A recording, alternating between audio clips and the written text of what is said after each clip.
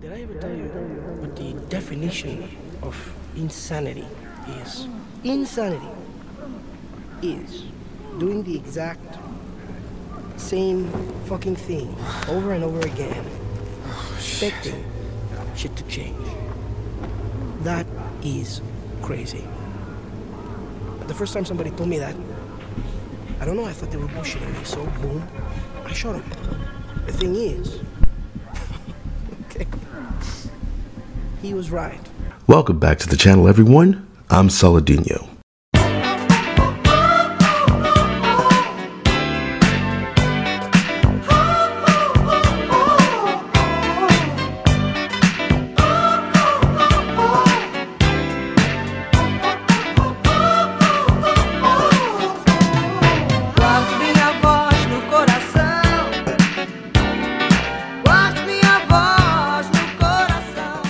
A new Punisher makes his Marvel Comics debut. New Punisher. Instead of just sticking by their readership and appreciating the fact that Punisher is a very popular brand name, they're twisting themselves into a pretzel. Marvel is twisting themselves into a pretzel to try to have it both ways. They're trying to keep the Punisher name, but also pretend that it has nothing to do with Frank Castle or the original logo. So they're making this new Punisher, some asshole named Joe Garrison. Last week, Marvel Comics teased a single question: who is the Punisher? It's Frank Castle. Series writer David Peoples revealed the answer: Joe Garrison, Mr. Garrison. Alright, so I don't know who this asshole Joe Garrison is. I don't know if he's been in the comic books before, related to like Nick Fury or S.H.I.E.L.D. or anything like that, but I don't give a shit about him. The new Punisher logo looks like a social media app version of the original. It looks like the kind of thing that a tech company would design to promote, like Twitter or Threads or something like that. It doesn't look menacing. It doesn't look cool or ghastly. It just looks like this silly, futuristic, childish thing. Like, I think it was Yellow Flash who said that the middle part, like the nose, looks like a pause button. Now, I'm surprised that they didn't pick a black guy to be the Punisher. And the only reason why I feel like they probably didn't do that, number one, I think even they are starting to realize how predictable they are with that sort of thing. So they were like, no, if we make him a black guy, everybody's going to clown us for it. But also, I think that there is an element of understanding that the Punisher is still problematic in the sense that he's illegally killing people. So maybe they don't want to have a black guy going around just killing people, you know. So, you know, because I could see where Twitter would complain about that.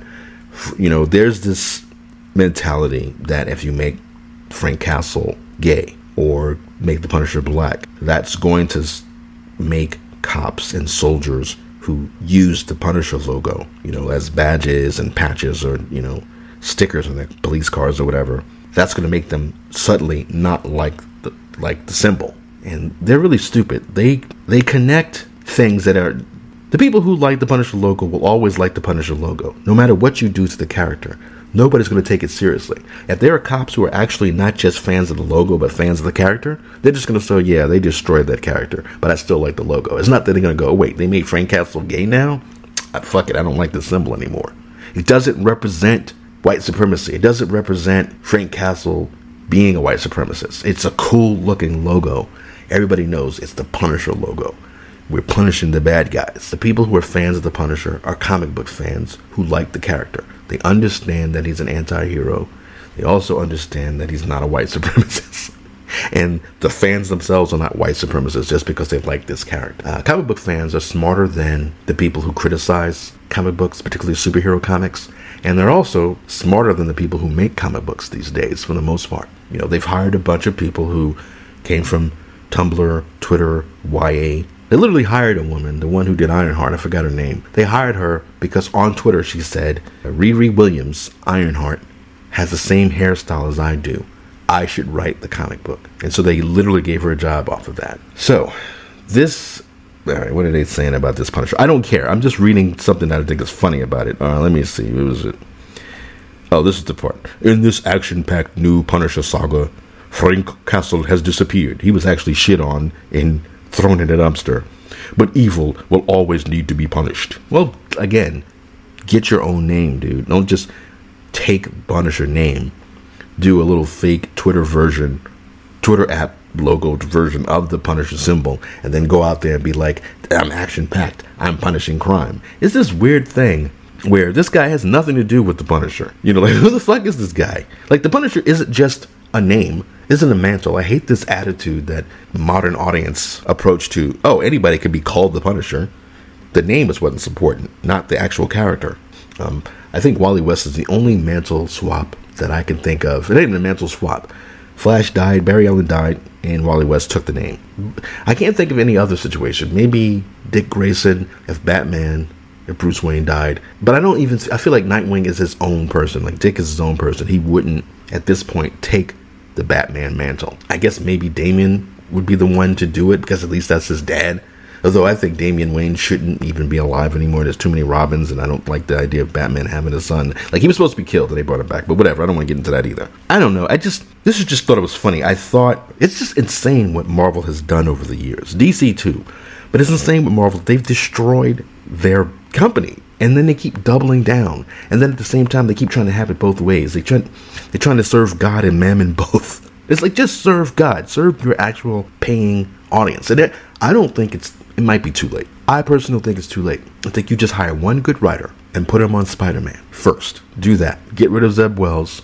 You know, people want MJ back. So I would bring MJ back and, you know, make that a part of the story, how they come back together, and then just go from there. Not this stuff where everything they seem to do is designed to piss off the people that they want to buy this shit. Well, I don't know. So, about the Punisher symbol, Wes from Thinking Critical did a video about the destruction of Frank Castle and the Punisher, and he made a great point about why, you know, cops, and particularly the military, use the symbol and what it means for the people who actually use the symbol. It's not about, oh, it's a new Nazi flag. It's not like Frank Castle's a great guy, and I understand that part. But soldiers and police officers have used the logo as a sign of camaraderie. A lot of people can't really relate to that idea that when you get sent somewhere and it's really dangerous, there is a sense of brotherhood, a sense of fellowship while you're there, and you will look for a common symbol that can, kind of represent who you are and what your mission is, and as a reminder of what you accomplished. When I personally was in Afghanistan, we had a coin minted for our little tiny unit that was embedded with the Army. And guess what? Shockingly, there was a Punisher logo on it. Now, we weren't all trying to be Frank Castle. It was just a way to remember the accomplishments that we had done while we were in a very not pleasant place. Because I can tell you right now, when you're sitting on the side of a mountain, half a world away from your family, getting shot at every day, and eating absolute dog shit food in the filthiest place on earth, it's not exactly a pleasant experience. And you can't get through it without your brothers and sisters that are there with you. And along the way, you do meet people. You meet people at other units, and you might want to pull out that coin and hand it to them and tell them, job well done. I really appreciate what you did there. Without your help, we couldn't have succeeded today. Or as you're on your way out, maybe you work with somebody for 9 months straight, but you never saw them, right? Because you were stuck on the side of a mountain in Afghanistan and they were on another base. As you're helicoptering your way out of Afghanistan, you might want to give that person a coin as a way of remembering the things that you accomplished together and what you were doing there. When I personally was in Afghanistan, the Army unit that I was attached to were the Arctic Wolves. Shockingly, they were out of Alaska, and their coins had Arctic Wolves on them, right? Because that was the nickname of the unit. And that was something that they could all rally around while they were in the shit for a year at a time. And it's the same way with police officers. Every day they go out there, put themselves in harm's way. You never know what's going to happen. You don't know which day might be your last. And sometimes you need a symbol that you can all rally around. And maybe once people see that, maybe your fellow brothers in blue or whatever, and they know what you went through too. And that's as simple as it is. They think, Marvel thinks, and Jerry Conway, the creator of the character, thinks, and a lot of idiots, like an Eric Larson probably thinks this. They're like, well, we're going to change the race of the Punisher character, or maybe even the gender. And now that it's a black character or a woman, none of these white supremacist police officers or soldiers will want to be associated with the logo anymore. I hate to break it to you. That ain't going to change a goddamn thing, because that's not how the world works. And that certainly isn't the reason anyone uses that logo as a symbol of their unit or their time doing something. This shit is so stupid. These idiots think they're fighting racism by destroying a character and making him less valuable, rather than realizing you're just destroying your own IP and giving lifelong readers a reason to never come back.